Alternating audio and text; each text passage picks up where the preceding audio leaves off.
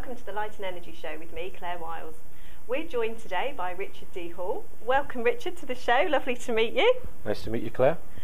Richard is a UFO investigator, and he has a TV show called Richplanet Starship, of which I'm an avid watcher on a Sunday morning, I have to say. It's lovely to have you here.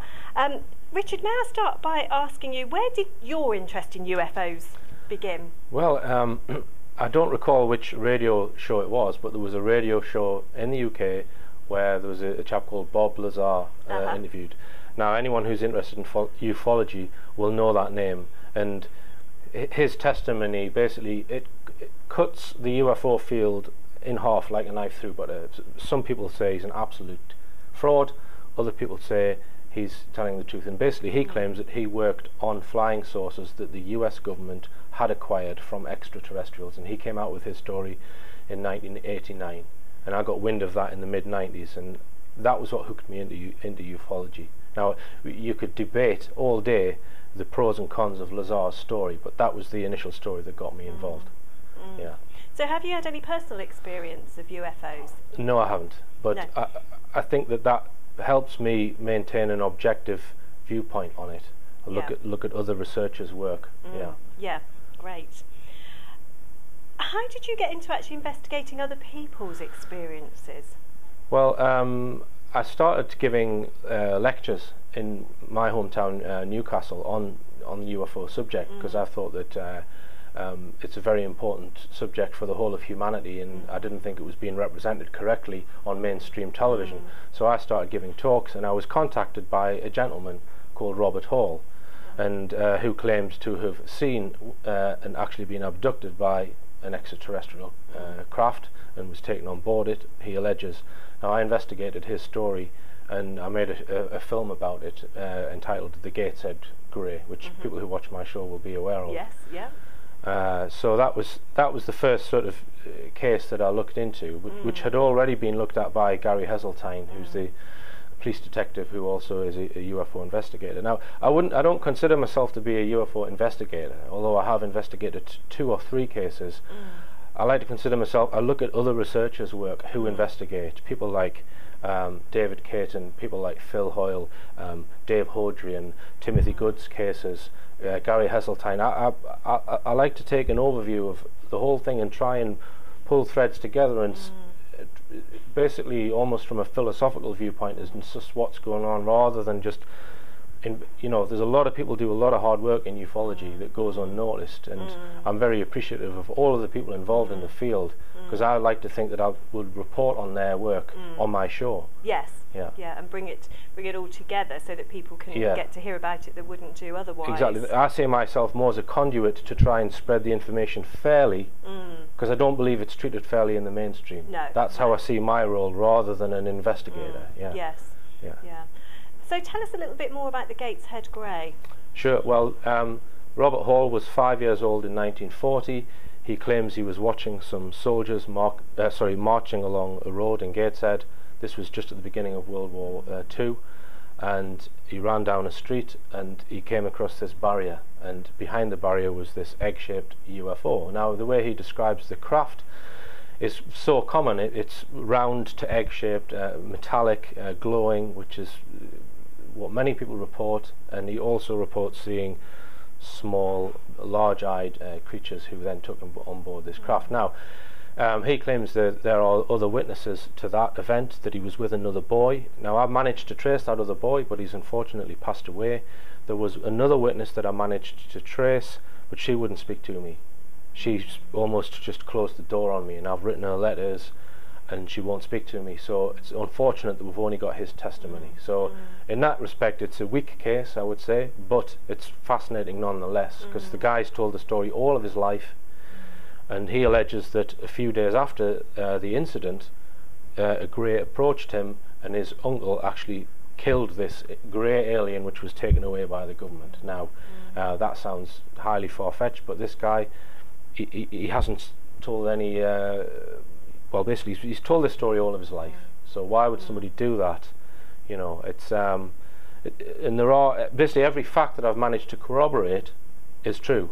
You know what I mean? So or the street names, the names of the people involved, etc. So, and if anyone wants to watch that film, they can get it on my website, richplanet.net. Yeah. And I saw that show, and he seemed extremely feasible to me. And what vested interest would a chap like that have in making a story like that up? He'd have nothing to gain from that. And if I remember rightly, somebody from the military came to his house and told him not to speak about it to anybody. Yeah, which is what he claims, and a reporter came to his house as well, which has been corroborated by his sister. You know, but we need to get more solid evidence. But that task is made difficult, in my opinion, because I believe that there is an active cover-up at a very high level to prevent the mass populace finding out the truth of this subject. I believe that it is absolutely true at its core, but it's ridiculed in the mainstream and it's played down in the mainstream, and that order, in my opinion, comes from a very high level. It's interesting, isn't it? In the papers, there may be a UFO story that will hit the papers for a short space of time, and then all of a sudden you hear nothing of it again. Yeah, a good example of that was the wind turbine incident in Lincolnshire, where people witnessed a UFO. The arm of the wind turbine came off, the other one was damaged, and then you don't hear anything about it. There's no follow-up on it, as you rightly point out. Why do you think the governments do try to cover this up? Because clearly they do. Well, that question goes a long way. It's a very deep question. I think the cover-up was started in the 1940s with President Truman. That was, you know, it's been documented in books by the likes of Timothy Good, and at that time it was to do with keeping the technology that was recovered from Roswell away from the Russians and away from the public. They wanted time to be able to investigate the alleged aliens that were recovered in Roswell and the technology. Now that cover-up has just gone on and on and on, and in my opinion it's time now for them to reveal the truth. I think there are other deeper reasons to do with abduction. I think that the abduction phenomenon is real, and I think that possibly is the real agenda behind the UFO phenomenon, and it's the purpose of what they're doing to these people that they abduct that I think could be the real reason for the UFO cover-up, that it's to do with the genetics program. Now that's highly controversial, and I would agree we need more evidence for it, but as I say, I'm trying to get geneticists on board to help prove that people who have been abducted and their children have had genetic modification, right? But you need a lot of money, or you need help from geneticists to prove that. So based on all of the anecdotal and testimony that I've seen, I think it's true. I think it's but we need the physical evidence. Do you think that people like the geneticists might find it controversial to come on board? They might be concerned about their future, their future role in science? Definitely. I mean, one good example is Lloyd Pye, who has a 900-year-old skull, which he contends is not, its genetics is not 100% from Earth, doesn't originate from Earth. He believes the father was an extraterrestrial. And all of the genetic tests that have been done on this skull so far back up that theory, and I think he's very close to actually coming up with final proof of that. Now, he had to jump through so many hoops and get funding from various sources to get these tests done, so absolutely. But I think if we can publicise it in a professional way, get people on board even to do it in their spare time, you know, not necessarily in their professional capacity, that's what I'm looking at. Because I mean, since time immemorial there's evidence of aliens visiting this Earth, isn't there? There's aliens in paintings, there's so much when you look back through history that it isn't a recent phenomenon. This has been going on since time immemorial.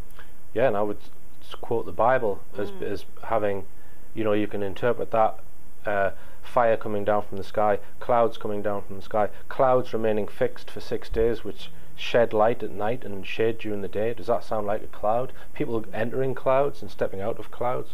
Are they making that up, or are they referring to something which actually happened?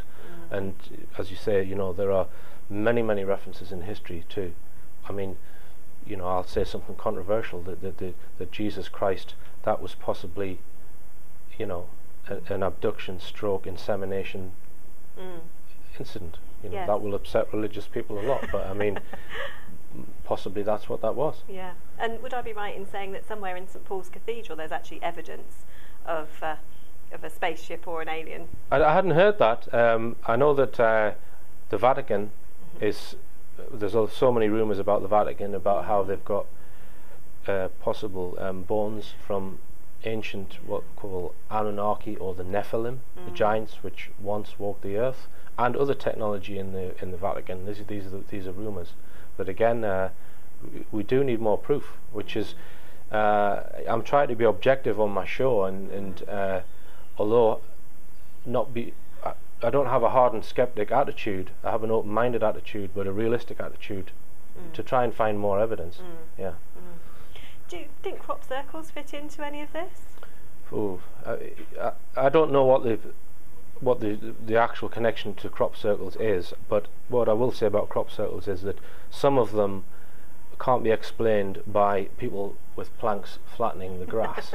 Yeah. They can't all be explained in those terms, and I can show you video evidence that can prove that that certain circles provably have not been made in that way. They've been made in another way, and there's no real easy explanation as to how they have been made. And the other point about crop circles is that there's been a lot of money pumped in my opinion, research I've done, by intelligence agencies to sponsor the crop circle makers, and the purpose of that program is to keep people away from the real phenomenon which the military are interested in. And that's covered in one of my films called Crop Circles: The Hidden Truth. Yeah. You often champion people as well who are suffering injustices in some of your recent shows. Can you tell us a little bit about that? Yeah, I mean, I have covered one particular case, the Holly Gregg case, child abuse. I mean, this comes from, obviously, the subjects that I cover. I get involved in truth groups, or the truth movement. There's a local truth group where I live in Newcastle called North East Truth, and they were all talking about Holly Gregg, you know, and they've said, well, they want people to, you know, certain media organisations were basically banned, possibly denoticed, from putting out her story. A Panorama team were ordered to stop making the documentary about her story. So these people, truth seekers or members of North East Truth, they were incensed that this girl's story was not being allowed in the media. And I said, well, I'll interview her, I don't mind. So that's how it kind of sidetracked from my usual subjects. But you know, if there's an injustice, then I mean, from the highest level as well. I mean, that's what interests me. That the person who was committing that crime was a judge, or who was alleged to commit that crime. Let's be fair, he was alleged to commit that crime, but the police haven't investigated or interviewed any of the people she names. My brother's a police officer. I told him about this case, and he said, well, they should have interviewed those people involved who she has named as her abusers, or people who were there. They haven't interviewed them. This is the point. And I know that people like Ming Campbell, the politician, he's been given all this information. I could name other famous names, but they all say there's not enough evidence. Well, that's rubbish, because the police haven't interviewed the people she has named, and that's what they should do. So people like Ming Campbell, they're spineless because they won't get involved, and it annoys me that you know, it's the fact that the person perpetrating the crime has power because he's a judge and he knows chiefs of police and he knows social workers. He can pull strings, and he's basically immune to prosecution because he's a judge, and that's just really, it can't be right. No, it can't. We're supposed to live in a fair democratic society, and it clearly isn't. What are your views generally on the media and what we're fed? Well, I mean, I've covered this a lot on my show, and I believe that the BBC is the biggest propaganda organisation in the world. I'll say that quite openly. They lie every day on their TV shows. They use a whole load of manipulative techniques in their production. One of them, I'll give you an example. I call it the phony bone of contention, or sometimes call it the phony bony. In other words, in journalism, people think that one great thing on a TV show or on a radio show is to have two different opposing viewpoints, and then people thrash it out in a debate. Then you come away from that debate and you think, well, I'm well informed because I've heard the debate. I know the debate. I've got all opinions. I can make my own mind up. But what they do is they change the issue. So I'll give you an example. In Libya, for example, the bone of contention on the shows that the BBC put out is whether we should arm the rebels in Libya to get rid of Gaddafi, or whether we should send in our own troops and use airstrikes. And they have two people arguing over that point. They don't have someone saying, is it legal to even go into a sovereign nation? So they change the view, they change the argument, which is based on the assumption that it's correct to go into Libya. And they do this all the time, on Question Time, on Newsnight, and on Radio 4. So, in my opinion, the BBC is just a pure propaganda organisation. They're just trying to focus people's attention on one angle rather than the whole picture. Yeah, ran by the intelligence agencies. Yeah. What would you, going back to our sort of UFOs again, if somebody felt that they'd had an experience of a UFO abduction, for example, or seen anything, what would you advise them to do? Well, over the last year, I've created a new facility on my website. It's an inquiry form, basically, where people can submit their sighting or experience. And when they do that, they fill in all the fields, give me all the information, and it's totally confidential. I send that to a guy called Dave Hodrian, who was the chairman of Birmingham UFO Group, and he goes through these reports very carefully, and he assesses them. A lot of them turn out to be Chinese lanterns or something quite normal. The ones that don't, or that he can't explain, he will then go and investigate them further. Quite often he'll contact the person. Sometimes he'll even go and interview them, and he knows a hypnotherapist, and he has regressed a lot of people to get memories for people who have this alleged missing time. So richplanet.net, anyone can submit their experience of a UFO case or indeed an abduction case. We seem to hear a lot of this from the States, much more so than we do from the UK. Why do you think that might be? Well, I mean, I've had over 100 cases reported to me in the last year. I mean, you could say that if you go by certain allegations or certain theories of, for example, President Eisenhower was alleged to have met with a group of extraterrestrials in 1954, and there was a handover of technology, and America sanctioned the building of certain secret facilities to house extraterrestrials. Now, you can believe that or you can not believe it, but that's possibly why there's been more activity in the States, because in the 40s and 50s, when there was some form of contact, the government allowed them to be there. Now, that's one theory. But it is a worldwide phenomenon. I mean, you've got cases in Argentina and Brazil and Russia, all over the world, in Iran, you know, so it is not limited to the United States. No. And do you feel that there are the underground bases in the States where there are aliens? Well, if you believe, I mean, we're relying purely on whistleblowers talking to certain people who then report them in the media. I would say the main person to look at in this would be Timothy Good. He has listed 7 or 8 locations where top generals have told him, or we don't know they were generals, but his connections have told him that there are bases, and they're in places such as the South Pole, Australia, the Pacific Ocean, underneath the Pacific Ocean, and places Puerto Rico, Costa Rica, and various other places. This is what is alleged. Now, if we then go to the UFO phenomenon, they're not necessarily coming from space. They're possibly coming from underneath the ocean. And another guy who researched that was Tony Dodd, and he believed there was an undersea base about 200 miles south of Iceland in the in the Atlantic Ocean, which was accounting for UFO cases in the UK. So, I mean, it would be an ideal place to hide a base. How would if 5 miles below the ocean, who's going to find it? Absolutely, yeah. And there are many cases of witnesses who've seen discs coming out of the ocean, military and civilian. Many people have witnessed USOs, as they're called. Yeah, it's all fascinating stuff, isn't it? Yes. And you're doing a lecture tour at the moment, aren't you? Yeah. We're here in Weston-Super-Mare today, filming this. That's right. I'm doing Leeds University. I think that's from the 5th to the 7th of August. That's the Exopolitics conference, and then I'm having a bit of a break. And then at the end of September, there's various other venues. So Middlesbrough, Barnsley, and some others to be arranged. Yeah. And if people want to find out more about what you do, you've got a newsletter on your website, which is www.richplanet.net. Yeah, so if they go on there, I would advise them to click on the Starship link, because they can watch all of the shows I've made over the last year, they're all hour-long shows, free to watch online. It's Richplanet Starship.